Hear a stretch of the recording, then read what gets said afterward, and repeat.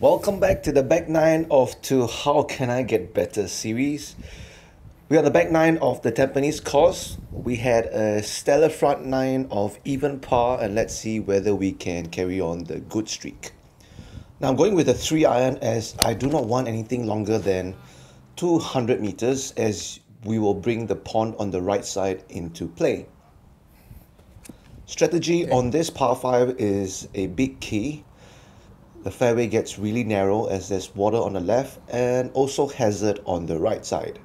I went with a 5 iron and plan to lay up just before the bunkers on the right. But of course, if you are really confident with your longer clubs, let's say your 3 wood, then you can blast it past the bunker.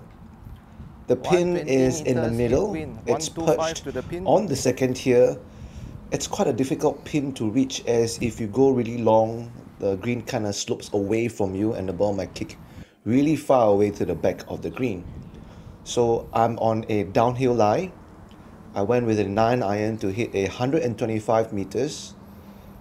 We can actually land the ball just after the bunker on the right as there is a downslope, hoping that if the ball lands there, it will kick towards the hole. Even though if we are not successful, we are still left with a very decent up and down or 2 putts uphill. All we need here is a pretty good pace and strength. I've been working really hard on my putter lately, changed my setup as well as how I make my strokes. I'm pretty confident here with a 2 putt. Thank you. Hole 11 is a par 4 with got a tee box that has shift forward towards the white tees.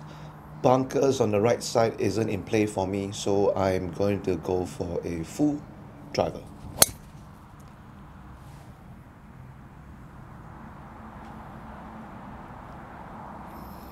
Now I'm left with 70 meters to the pin. I have a downhill ball below feet lie, and as you can see, the wind is blowing left to right. I kind of plan to hit a draw towards the pin, but because of the bunker on the left, somehow the body just reacted to that and pushed the ball to the right.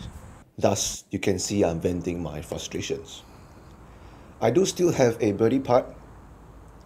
Read this about maybe 1.5 cups, right? I would say I struck that perfect, but it was just unfortunate the ball did not fall into the hole. Hole 12 is where all the trouble started.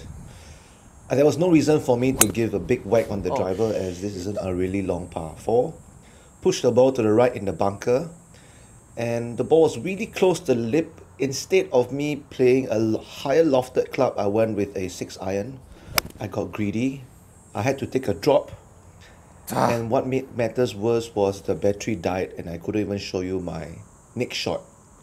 I hit it towards the bunker next to the green side and hit it to here with a 2 putt and then ended up with triple bogey. What a disaster. Regrouping myself on hole 13. We have to put the ball on the fairway.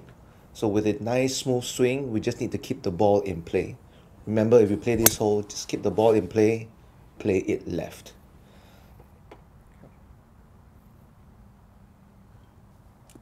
Now I'm left with 100 meters with ball below feet again. I have the face slightly open. Unfortunately, I turned it through. Frustrated at myself with my wedges. So definitely I have to work on these distances, especially on the uneven lies.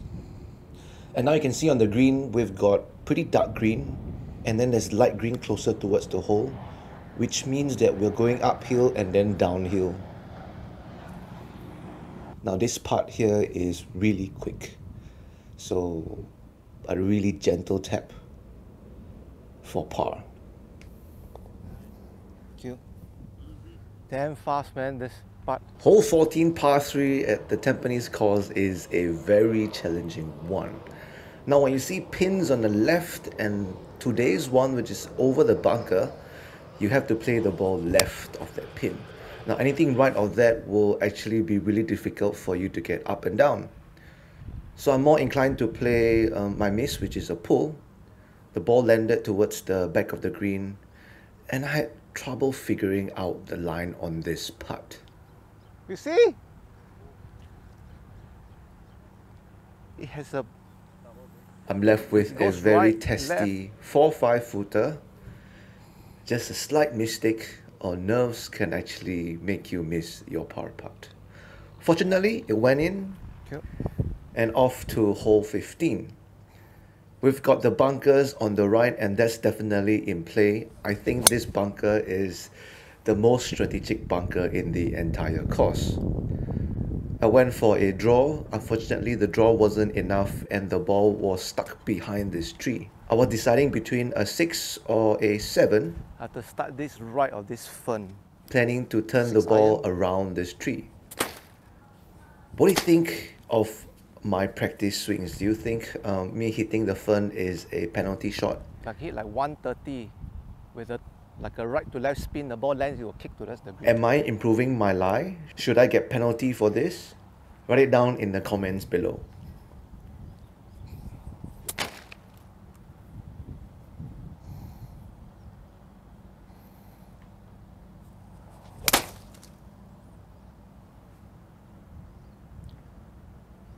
Where did it go? Short and right. From here, the ball needed to climb this uphill towards the back pin. I was deciding between a pitching wedge or a 9. I went with a P, but it came up short. Wow. Bit dismayed at my decision. Had to make this putt for par, but statistically wise, it's a 50-50, maybe even a 60-40. A 9 iron on this hole 16 will put me back into good position. Struck it really well and the ball was close to the hole. However, I was left with a very difficult left to right putt. I read it about 3 cups left and it wasn't enough at all.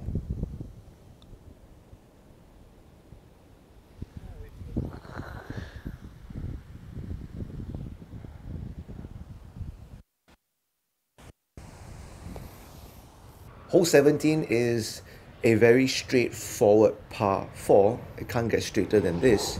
We've got hazards on the left and bunker on the right. My plan was to aim just left of the bunker and draw it back. But somehow again the body just reacted to the hazards on the left and pushed the ball towards the right. Now can you remember what I did on hole 12 with that in the bunker? So I went with an 8 iron now and just wanted to get the ball out. I learned from my last bunker shot.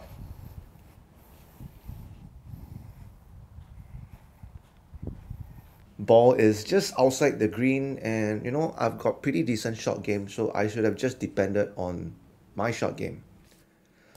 I was planning to chip the ball into the hole. I didn't take enough break towards the left. And again, I'm left with a 7-footer for par.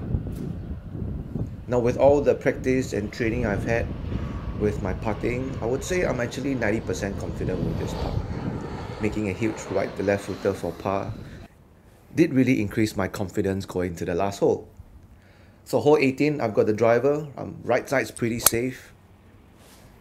Went all out and put the ball into play. Right in the middle of the fairway. Alright.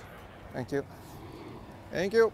Now the fairway on this par 5 can get really tricky, as you can see the slope is pretty severe. I've stand closer to the ball, narrowed my stance, choked down on my 3-wood, and the ball will actually come out slightly lower than normal. I plan to run the ball up down the fairway. And now left with a 70-meter wedge shot. Pin is right at the back. Recently, the greens has been really soft, so we can actually attack the pin and the ball will stop really quickly. So with a lob wedge, struck this really good. Ball landed just next to the pin. Thank you. And left with a 10-footer for Let me birdie. go first. Here you will see my routine. I've already decided that this was a 2% slope, right to left. So I would say it's about 2 cups right. So let's recap of what we need to do for my game for this 18 holes. I think the first glaring part of my game that really need work will be wedges. And I think I'll dedicate the entire year, next year, 2023, to work on my wedge game.